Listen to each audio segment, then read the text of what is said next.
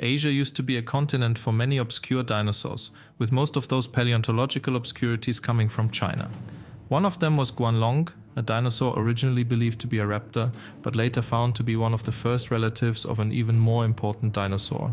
This is the story of the Guanlong, aka crowned dragon, and his fellows rise amongst Jurassic giants.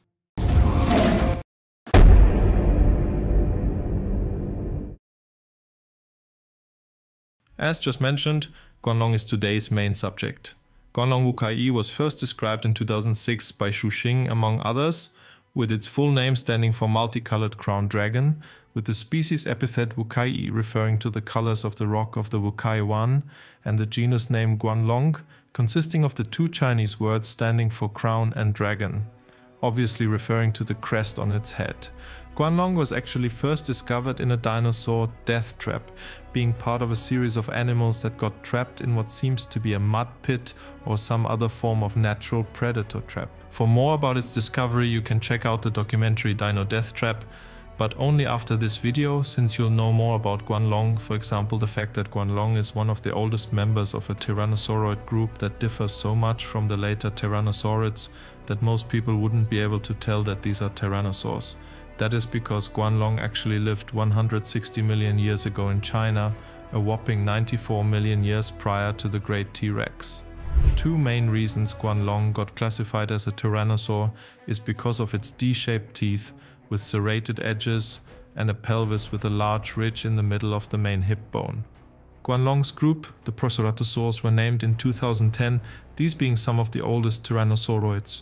Guanlong itself is the oldest Proceratosaurid, aside from Chilescus and Proceratosaurus. Tyrannosauroids actually had a time span of exactly 100 million years on Earth, ranging from the Bathonian of the Middle Jurassic, 166 million years ago, to 66 million years ago into the Maastrichtian period of the late Cretaceous, making Guanlong a fairly early member on the timeline of what are, for many dinosaur enthusiasts, the most iconic group of dinosaurs that ever evolved. Proceratosaurids, also often called the crested tyrants, are a group of early tyrannosauroid theropods, a tyrannosauroid being a theropod that is more closely related with Tyrannosaurus than with Allosaurus, Compsognathus, Coelurus, Ornithomimus or Deinonychus. The Proceratosaurids are practically the first subgroup within Tyrannosauroidea. Proceratosaurids' distinguishing features are their crests, fur/feathers and quite long and nasty arms for tyrannosauroids. They also have weirdly varying sizes, as some of their members such as Duratyrant, Sinotyrannus and Eutyrannus reach sizes between 6 meters or 20 feet and 9 meters or 30 feet with weights up to 2 metric tons or more. Guanlong is on that mid to bottom end on the Proceratosaurid size spectrum, with a length of 3.5 meters or 11.5 feet and a weight of 125 kilograms or 276 pounds. But of course Guanlong was way faster than its bigger cousins, but we'll get to that later, so stay tuned. By the way, for many Guanlong is actually a fan favorite when it comes to basal tyrannosauroids, as it is widely known from Paleodocs, films and TV series including Life on Earth, A New Prehistory, Dino Death Trap, Ice Age 3. Dawn of the Dinosaurs, Dinosaur Revolution, T-Rex, An Evolutionary Journey, etc. Guanlong is also mostly known for its frankly brilliant crest that rose up from the snout between the nostrils and eyes and curved over in an arc above the back of the skull. Studies suggest these crests were really fragile in life, meaning the main purpose would have been visual display in the breeding season. Maybe the crests even increased in color intensity as a male Guanlong reaches breeding condition. Proceratosaurids generally had 3-fingered arms capable of even grasping prey. Because of Guanlong being a tyrannosauroid, it did have a better agility than Allosauroids in general, which would make sense because back then large Allosauroids were still around, with some of the wildest and weirdest in China specifically.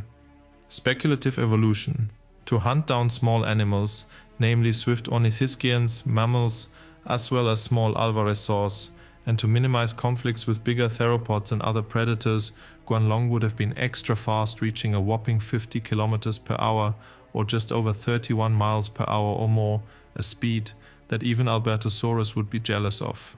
That means Guanlong would have occupied the role of a swift pursuit predator, while staying out of the range of big game predators, with the potential exception being scavenging on a bigger animal's carcass.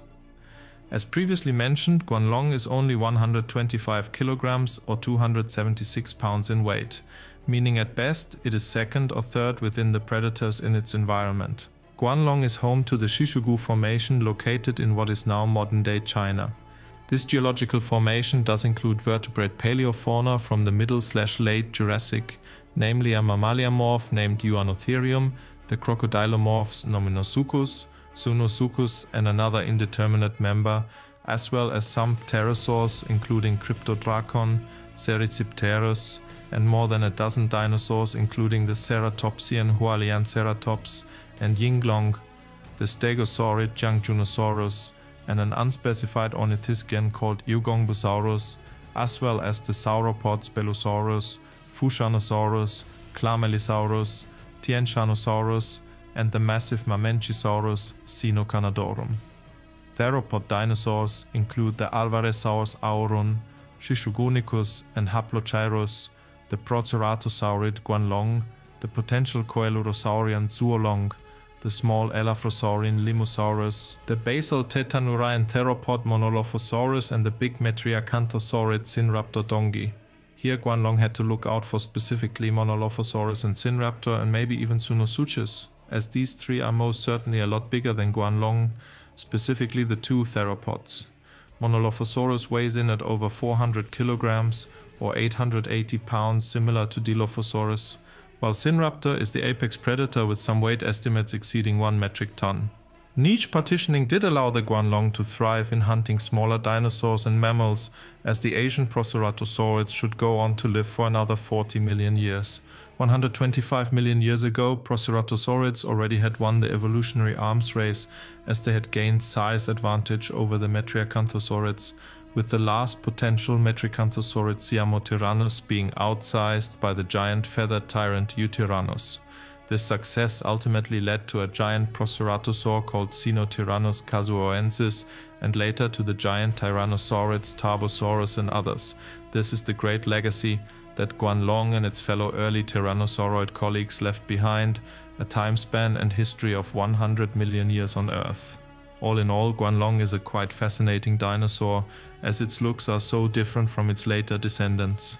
It significantly helped tracing back the origins of Tyrannosaurs and shedding some light on their partly weird and wonderfully fascinating evolution. That's it for this video. Smash the thumbs up, the bell and the subscribe, as only legends do that, and I know you all are. I am also currently looking for an editor. If you want to join, just send an email to official.megaraptor@gmail.com. For more Megaraptor, there is also the German channel. Also check out Instagram for fitness motivation and inspiration, as I'm on a mission to help more people get fit. Furthermore, you can also check out Twitter to hear my thoughts on all kinds of dinosaur stuff. And with that, I wish you a splendid day or evening. Goodbye.